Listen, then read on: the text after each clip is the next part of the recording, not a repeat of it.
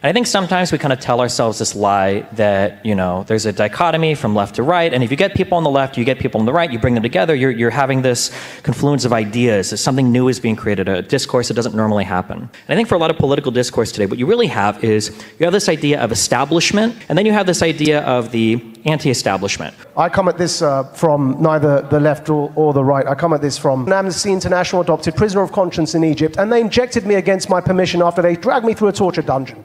This is an Tom Clancy novel, and it's disinformation for me to say this on social media. Yeah.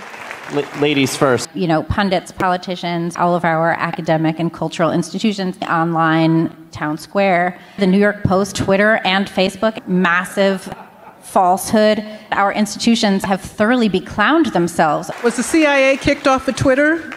What you just heard was a joke.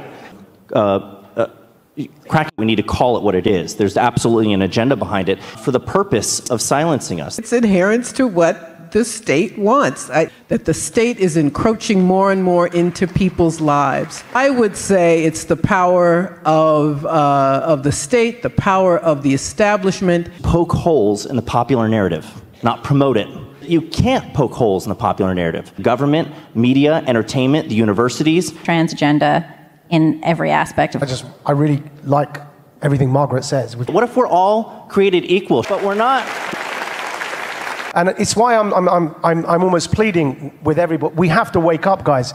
Look at everything you have trusted, every single institution. Look at it. Look at the state. Take a look at your education institutions. Look at what's going on there on the school boards. It's not just comedy, it's schools. It's not just schools, it's the health system. That has been corrupted. It's not just the health system. Who would have thought every single institution that we were meant to be able to trust has been corrupted? Guys, we have to open our eyes to see exactly what's going on. I go back to what I said fundamentally at the beginning. At the end of the day,